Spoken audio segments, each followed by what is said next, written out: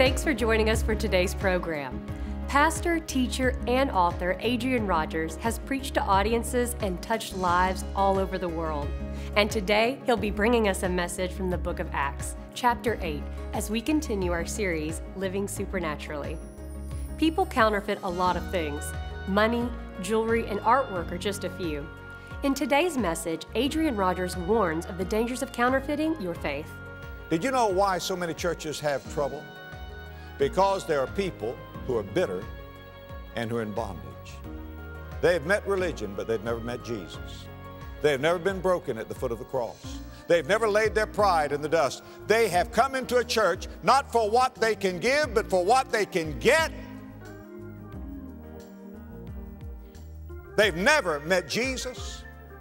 The Spirit of God is not in these people, and they are troublemakers everywhere they go because their religion has never satisfied them, and it never can. Have your Bibles ready and join us for today's message, Counterfeit Christianity. As always, this message and other study material related to this message are available on our website, lwf.org. Now let's join Adrian Rogers. Be finding the book of Acts, chapter 8. We've been going through the book of Acts, living supernaturally.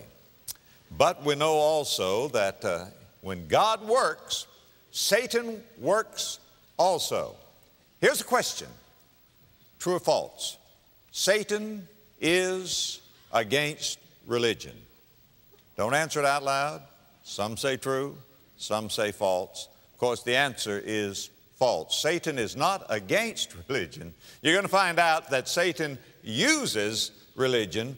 It is one of his chief tools in his bag of tricks.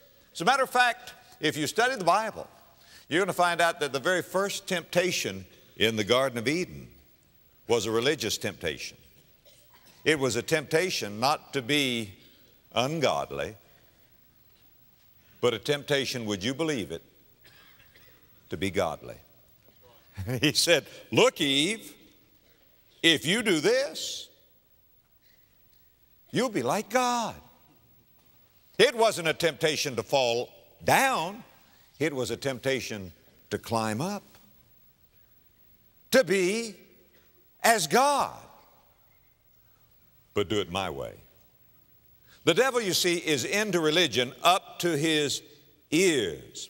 Now, there was a revival in Samaria. Let's read about it. Look in verse 5. Then Philip went down to the city of Samaria and preached Christ unto them. And the people with one accord gave heed to those things which Philip spake, hearing and seeing the miracles which he did. For unclean spirits, crying with loud voice, came out of many that were possessed with them. And many taken with palsies and that were lame were healed. And there was great joy in that city. There's always joy when Jesus is present. There's always joy when there is real revival, joy unspeakable and full of glory. But notice in verse 9 how the subject changes, but. Just underscore the word but. You know, when God opens the windows of heaven to bless us, the devil opens the doors of hell to blast us. And whenever there is revival, you can expect satanic opposition. But there was a certain man called Simon, which beforehand in the same city used sorcery and bewitched the people of Samaria, giving out that himself was some great one, to whom they all gave heed, from the least to the greatest, saying, this man, talking about Simon, is the great power of God. And to him they had regard, because that of a long time he had bewitched them with sorceries. But when they believed Philip preaching the things concerning the kingdom of God and the name of Jesus Christ, they were baptized, both men and women. Then Simon, now this is Simon the sorcerer, then Simon himself believed also when he was baptized, and when he was baptized, he continued with Philip and wondered, beholding the miracles and the signs which were done. Now, I'm going to stop right there, and we're going to pick up the reading in just a moment, and Actually, we're going to go right on down this morning, I hope, right on through verse 25 of this chapter. But I want to talk to you about counterfeit Christianity. The three things I want to lay on your heart as we think this morning about counterfeit Christianity. And believe you me, these things are very real. And if there were ever a generation that needs to hear what I have to say, this is the generation that needs to hear of the dangers of counterfeit Christianity. Three things I want to warn you about. Number one, don't be dazzled by the satanic force of false religion. Now, I chose the word dazzled carefully. Don't be dazzled by the satanic force of false religion. False religion has great force. Look in verse 10. It speaks of this sorcerer, and the Bible says, to whom they all gave heed, from the least to the greatest, saying, this man is the great power of God. There was force in what this man was doing, and they were all dazzled by it. Notice verses 9 and 10. There was a certain man called Simon, which before time in the same city used sorcery, and bewitched the people of Samaria, giving out that himself was some great one, to whom they all gave heed, from the least to the greatest, saying, this man is the great power of God. Now, here was a man who was using sorcery. Sorcery is just another word for witchcraft. And by the way, witchcraft is alive and well in the world today. Witchcraft is alive and well in America today. Witchcraft is alive and well in many churches. You say, oh no. Yes. And many people are dazzled by this. And they fail to understand that there is supernatural power. What Simon was doing was not just a bag of cheap tricks. It's not just that he was an illusionist. He was in league with the devil. You know, sometimes people will get into sorcery, witchcraft, whatever, and they say, well, there's really something to it, Pastor, as if that exonerates it, as if that somehow indemnifies it, if somehow that substantiates it. There is something to it. But friend, what there is to it is devilish. Now, again, during the Great Tribulation, demonic forces are going to be loosed on the earth and leading the nations of the world toward Armageddon. Put this verse down. Revelation chapter 16, verse 14. The Bible describes some unclean spirits like frogs coming out of the mouth of the beast, the dragon, the false prophet. And here's how the Bible describes these in verse 14. For these are the spirits of devils, now listen, working miracles, which go forth unto the kings of the earth and to the whole world, to gather them to the battle of the great day of God Almighty.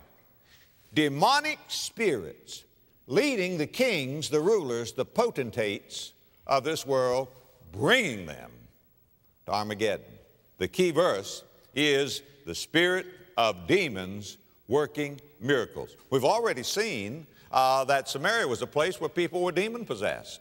And when Philip came to the revival, many unclean spirits or demons came out of people. There is a deadly demonic force in the world today. Now, don't be deceived. Don't be deceived. Don't be dazzled, friend, by the power of false religion. It is real. Pharaoh's magicians performed miracles when Moses performed miracles of God.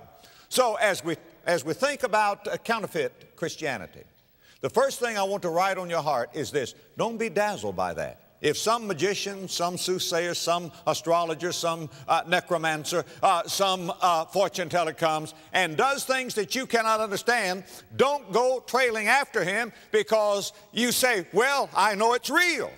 That is the point. It is real. That doesn't mean to follow after it. It means to flee from it. Now here's the second point. First of all, don't be dazzled by the satanic power of false religion. Number two, don't be deceived by the superficial faith of false religion. Not all false religion is in the occult. Sometimes it moves right into the church. Now begin to read in verse 13. Now remember, Simon now has been a sorcerer. He's been practicing witchcraft. But now notice verse 13. Then Simon himself believed also. Well, Philip has been preaching Jesus. And now here is this sorcerer, this man full of demons who's been practicing witchcraft. And the Bible says he believed also. And when he was baptized, he continued with Philip and wondered. Underscore this next phrase now, if you don't mind writing in your Bible. Beholding the miracles and the signs which were done. Now when the apostles, which were at Jerusalem, heard that Samaria had received the word of God, they sent unto them Peter and John, who, when they were come down, prayed for them that they might receive the Holy Ghost. For as yet he was fallen upon none of them, for they were baptized in the name of the Lord Jesus. This is the progression of Pentecost. Now these people in Samaria are receiving the Holy Spirit as they did at Jerusalem. Now notice in verse 17, then laid they their hands on them and they received the Holy Ghost. Now watch verse 18. And when Simon saw that through the laying on of the apostles' hands the Holy Ghost was given, he offered them money, saying, give me also this power, that on whomsoever I lay my hands, he may receive the Holy Ghost. But Peter said unto him, thy money perish with thee, because thou hast thought that the gift of God might be purchased with money. Thou hast neither part nor lot in this matter, for thy heart is not right in the sight of God. Now I'm going to stop reading there just simply to say this, that Simon, quote, believed, end of quote. But he was an unbelieving believer. He was not a true Christian. His faith was superficial, not real faith. He is believing not in the Master, he's believing in the miracles. He sees the power being manifest there by that New Testament church. And so he wants to be a part of it. But he never has met the Lord Jesus Christ. You say, Pastor, it says he believes, wasn't he saved? Read verse 21 again and look at it. Thou hast neither part nor lot in this matter, for thy heart is not right with God. Now, I wrote a book. The title of the book, Believe in Miracles, but Trust in Jesus. Trust in Jesus. God works miracles. Satan counterfeits miracles and works devilish miracles. Never put your faith in miracles. Put your faith in the Lord Jesus Christ. Simon never did really truly believe in the Lord Jesus Christ. Not all belief is saving belief.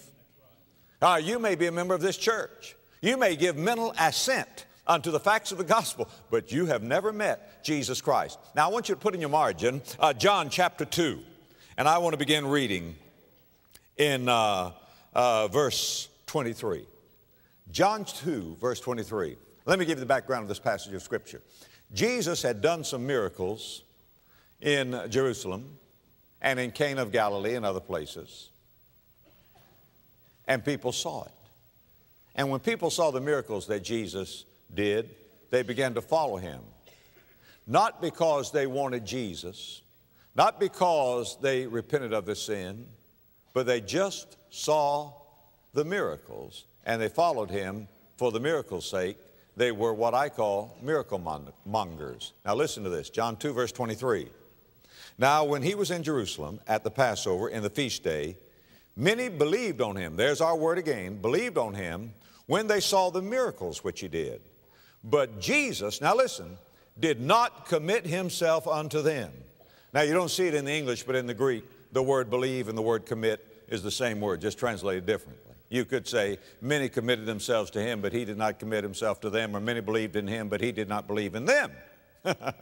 They, quote, believed in him, like Simon the sorcerer, but he did not believe in them. Now listen to it. Let me read it again. And many believed in his name when they saw the miracles which he did, but Jesus did not commit himself unto them, for he knew all men and needed not that any should testify of man, for he knew what was in man. Jesus knew these were not true believers. Let me read this to you. It's crucial to understand that what unites most of the people who call themselves born-again Christians is their claim to have had a highly personal experience that has changed their lives.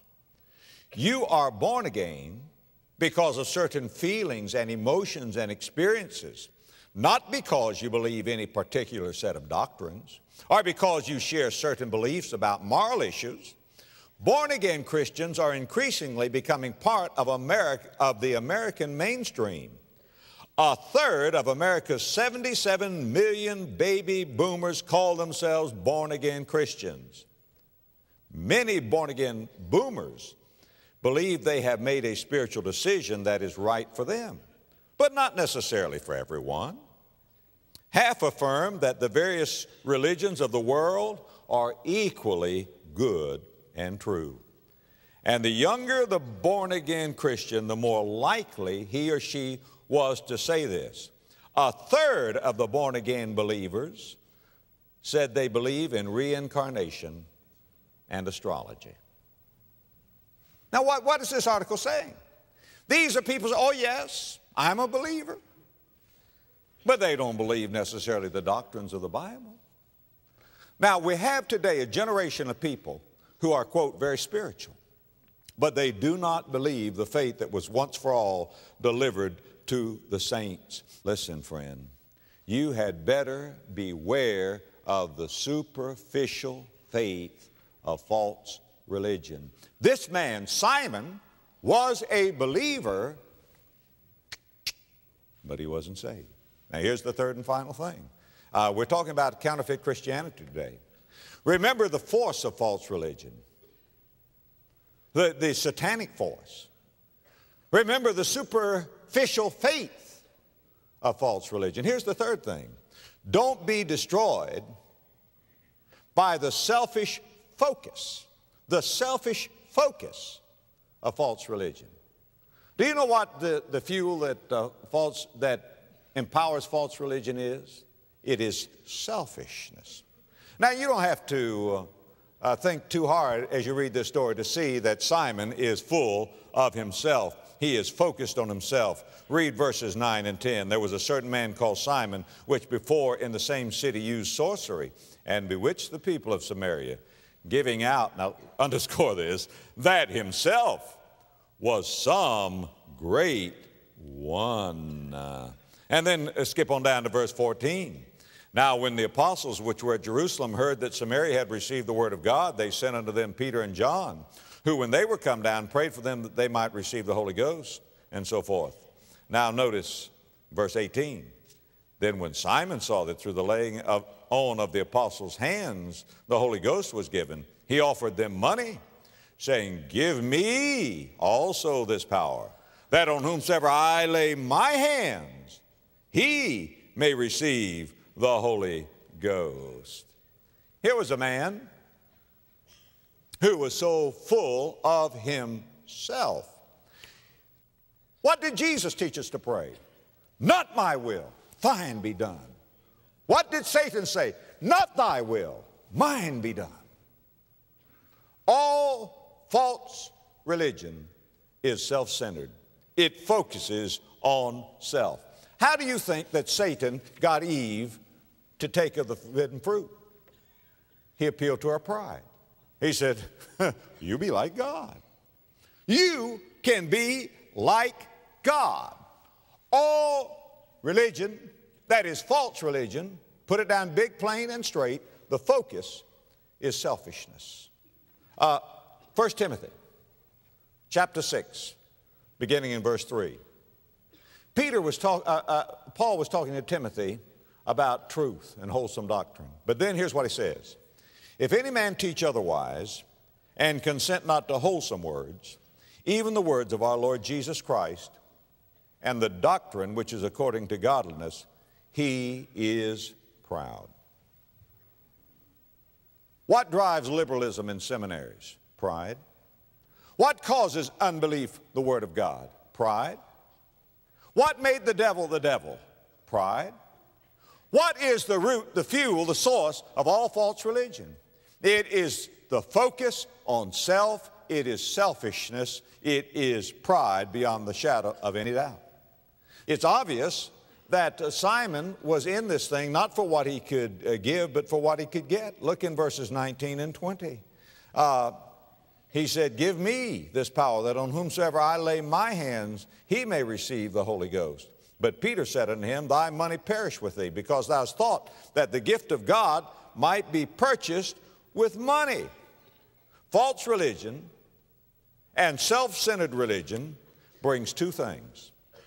Let me tell you, the root is pride. Let me tell you the fruit.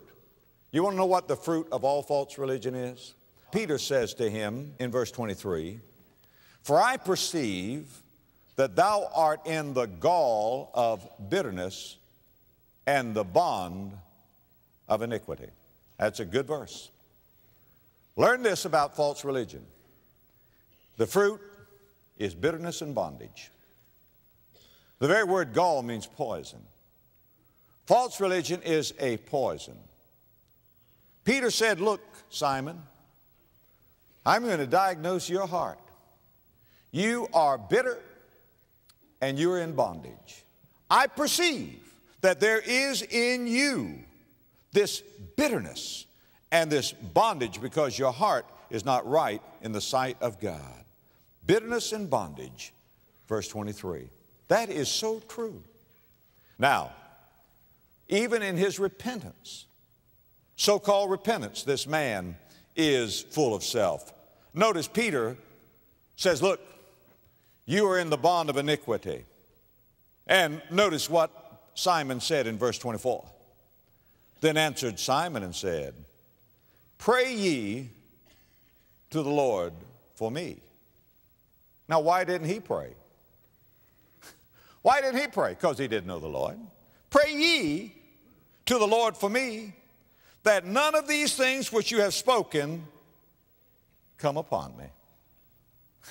He didn't say, pray for me, I'll get my heart right with God. No. All he is doing is wanting to escape trouble, difficulty. There's no change in this man's heart. There's no change in this man's life. It is self-centered, even repentance. There is the satanic force. There is the superficial faith. And there is the selfish focus of false religion. And I want to tell you again that the devil, my friend, the devil is not opposed to religion. He's in it up to his ears. It'll be a great day in America when people stop enduring religion and start enjoying salvation. To come to know the Lord Jesus Christ. A woman was in her house. A knock came on the door. She opened the door and there was a man there. And he said to her, lady, do you know God? She was flustered, taken aback. She stuttered and stammered, was embarrassed. She just stepped back and shut the door. The man bowed his head and walked away. Later, her husband came home. She said, darling, let me tell you what happened today. Said, a man knocked at the door of our house and he asked me a question. He asked me if I knew God. I didn't know what to say. I shut the door in his face. I'm so sorry. I wish I could find him and apologize to him. Apologize, he said. You should have slammed the door in his face. What right did he have to ask you such a question? Why didn't you tell him we are members of the biggest, most influential church in our city? She said, husband, he didn't ask that. He asked if I knew God. Well, why didn't you tell him we're reputable people? We have a good reputation. We're well known in this community. He didn't ask that. He only asked if I knew God. That's what I want to ask you today. Not are you a member of Bellevue Baptist Church. Not do people think that you are fine. Not do you have manners and culture. Not even do you have religion. Do you know God? Are you saved? Oh, my friend, you can be, you should be.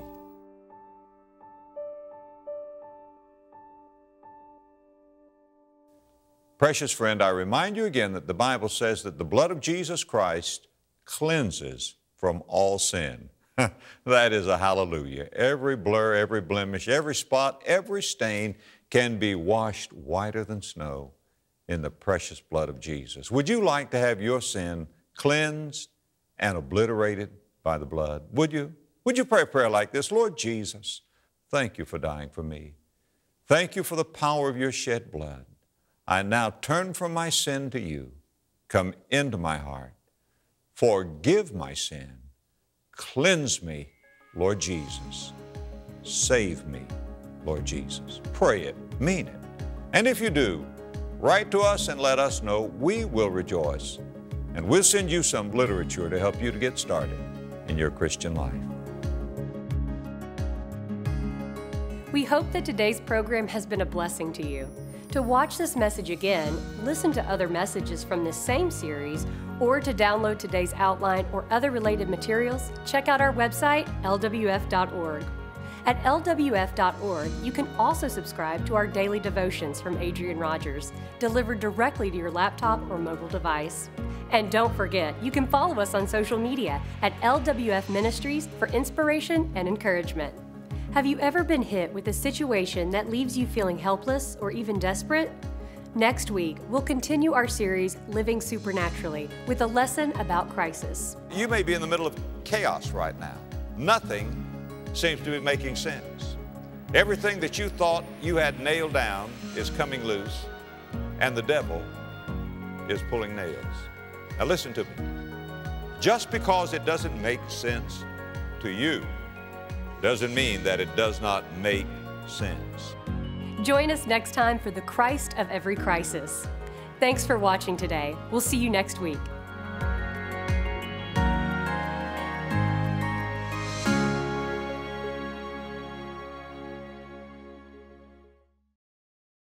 Love Worth Finding is a viewer-supported ministry, and we need the help of faithful viewers like you as we share the love of Christ each week. As thanks for your financial support this month, we'll send you the Foundations for Our Faith package. These companion study guides to the Foundations for Our Faith series are designed to deepen your faith and help you build a solid biblical foundation. Prayerfully consider becoming a monthly partner. Thank you, and may God richly bless you.